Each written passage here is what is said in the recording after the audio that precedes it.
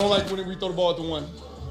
We throw an interception at the one. You know, luckily it went incomplete, and I wasn't going to let them continue to do that. Were you having that chat with Bevel, or who were you? I was letting Pete know. Oh, you were. Oh. Yeah, I was making sure Pete knew that we're not comfortable with you throwing the ball at the one. We've already seen how that goes. We've seen that. I'm sure you guys have seen that play enough times. True story. Richard Sherman has never been one to mince words, and last night he didn't hold back either. After his team decided to throw on 1st and goal from the one, the same thing they did that cost them the Super Bowl. Stephen A., did Sherman cross the line? No, he did not. Oh. No, he did not. I know it's not something that's popular. I know, I get it. And I understand that you have to guard what you do publicly because you certainly don't want to show up a coordinator or a boss. But I remember when they lost this Super Bowl to the New England Patriots, Donovan, and one of the things that I came on the air the next day and said, I don't know if this team will ever recover from the residue, the stench of that emotion that loss left behind. Because you got to remember what led to it. So here you are, you got that great acrobatic catch by Curse, okay? First. Right. And then prior to that, a couple of plays prior to that, you hit Marshawn Lynch beast mode down the left sideline. So then after the Curse catch, what do? You give beast mode the ball. He runs 4.5 yards down to the 1 yard line, down to the half-yard line. This is beast mode, for Christ's sakes. And you call a pass play. I mean, you could debate whether or not Pete Carroll wanted beast mode, Russell Wilson to be the star instead of beast mode. We could get into all of those things. I'm not going there. But what I am saying is that when you make a decision like that cost a team the Super Bowl championship, nothing's ever the same. But the players are still there. This is not a new team. The Legion of Boom, sans Earl Thomas, is still the Legion of Boom. They're all there. And they're like, wait a minute, we handling business, we holding down the fort, and you gonna stick, you ain't learned from this? Come on, coach. All right. Come on. All right, here we go. I ain't got no problem with that. I don't have no problem with it. First of all, you want to go back to the Super Bowl. You did account for 8 guys on the line of scrimmage, and that meant they were going all-out blitz and man on the outside. You bring up Curse and the acrobatic catch that he made. If Curse would have been able to get off of press coverage off of Browner to come inside of Butler, that would have been a walk in the end zone. It was actually a great play call by Darryl Bevell. Am I hearing you correct? You're saying that was a great call that was a great from the half-yard line? Yes, that was a great horrible call. Because they went 8 guys on the line of scrimmage, that meaning all-out blitz. They were going to clog up the gaps. And all you would have seen was they would have had to go to the next play. What Bill Belichick did to Pete Carroll in that sense is he played a mind control game on him. He was going to allow him to score because he felt like they couldn't stop their offense and Tom was going to drive down the score. Some of the same scenarios that he did against the Giants, and it didn't work out well for him when he allowed them to score. This is the situation I have.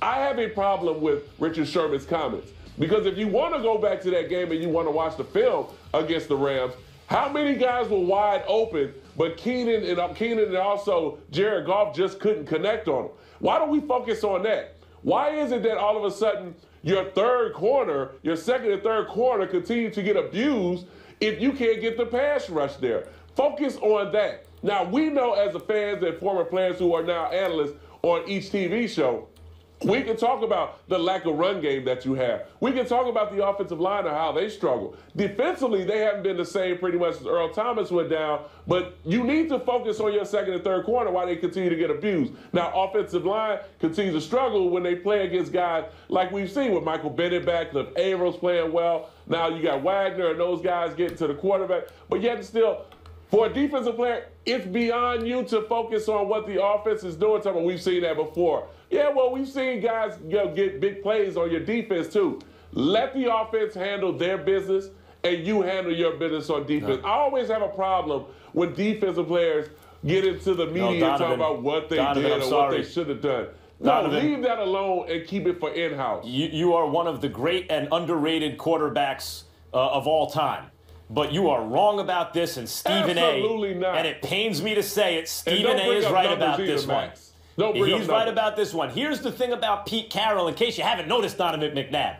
The secret sauce on Seattle is that he allows his players to be themselves. And as a result, not only do they reciprocate loyalty, but they play loose and they play free, and they're able to optimize their ability. So that's one. And Richard Sherman is a part of that culture, one of the leaders of that culture, and it's had more success than any other culture in the NFC since Pete Carroll and Richard Sherman have been there. So that's one. Two, when you talk about running plays from goal line, basically, in big situations, it recalls an emotionally devastating moment for the team. Now, you may be right. I will accept your representation over Stephen A's, for example, that it was actually a good play call. I also disagree with you there, but you know a lot more about football than we do. So I will defer to you there. That's not even, for the sake of this argument, that's not even the point, technically, whether it was good or bad. It was an emotionally devastating moment that stuff like this harkens back to. So Richard Sherman is fine. I'm not saying he's right or wrong, but he's fine bringing it up. He's on solid footing.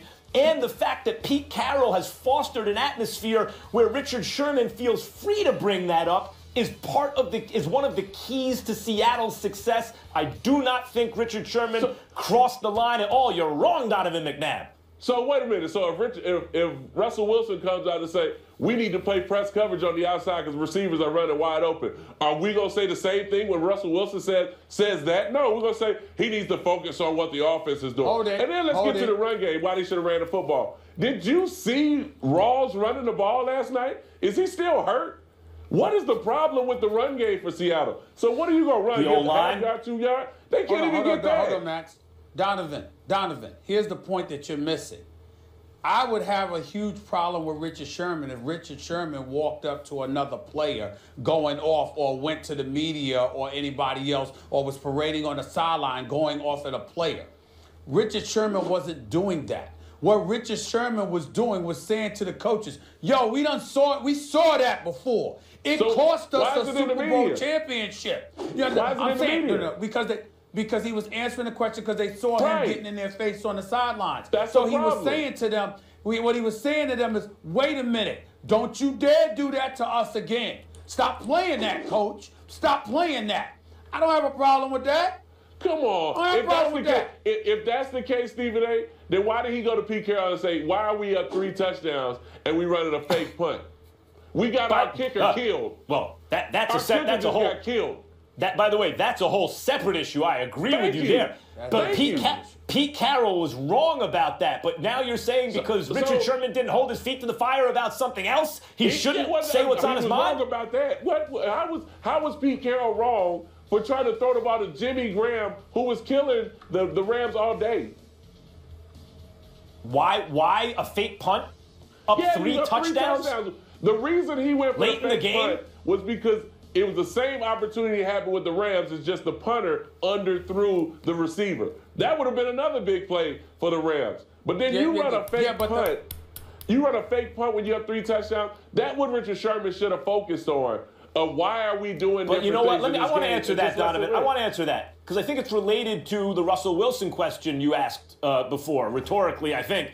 You know, if Russell Wilson says something, what would we say? Part of this is also based on what we know about the player, who they are. When guys are true to their own identities, and I think that's part of what, it's not that Pete Carroll fosters an atmosphere, yo, everyone pop off. It's Pete Carroll fosters an atmosphere where players feel comfortable being themselves, being individuals, and they come together as a team. Russell Wilson is not the popping off type. If he were to do that, we would scratch our heads a little because we'd say, wait a minute, that's out of character for him. But it's in character for Richard Sherman, and the fact that he's allowed to be himself is part of their success. And that's a problem, Max. That's the whole problem. When guys sit there and they feel free because they're comfortable with speaking out, that begins to separate locker rooms. When they're on the sideline arguing as a defense, who had to break it up? Yes, it was Cam Chancellor who had to break it up and try to bring everybody together.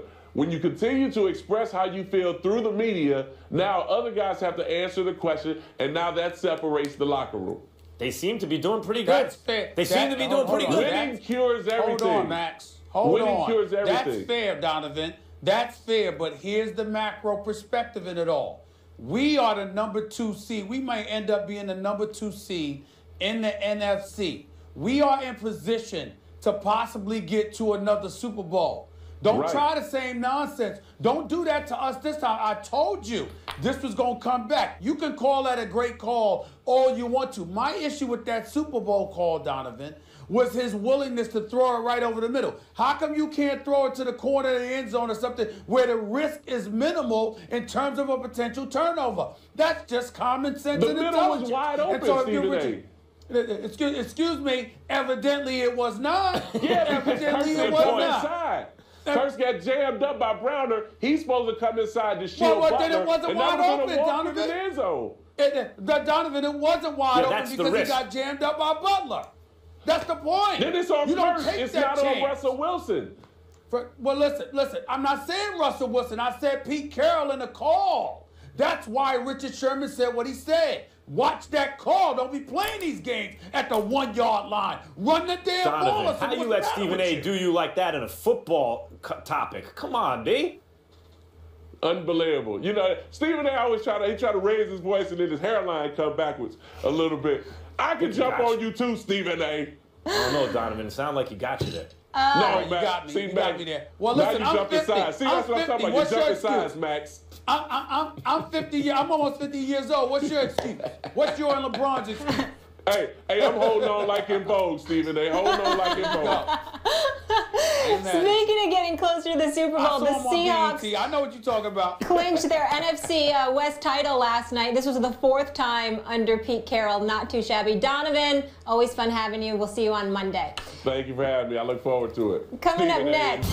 You are so disrespectful. He is going to fall off a cliff. Shut the hell up. That's not even close to my best. They're wrong. And I don't give a damn that they agree with me or not. It's that time of the show. This is where Stephen A. gives us his final words and the final take of the week. Stephen A., the floor is yours. Thank you, Molly. You know, when we learned yesterday that Craig Sager was gone from us all, obviously our hearts ached for his family, his friends, his loved ones. And we thought about the NBA community because obviously as a sideline reporter for TNT, he did such a phenomenal job dating back to as early as 1981. We think about that and we thought about the NBA community, but what I think that on a day like today, we also need to think about is the sports world overall and how much he's impacted us all, but not just him. When I thought about Craig Sager passing away, I also thought about my man Stuart Scott, who passed away in January of 2015 at the age of 49.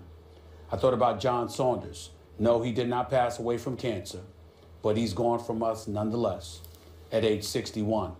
I'm thinking about guys that were fixtures in the world of sports that had such a profound impact on the lives that they touched because of how enthusiastic they were about doing their job, how enthusiastic they were about living life, and how often they implored so many people that they ran across to do just the same, to never take life for granted, to treat each day with the grace, with the desire, with the gratitude that it deserves, understanding that life isn't promised to any of us, and neither is obviously tomorrow.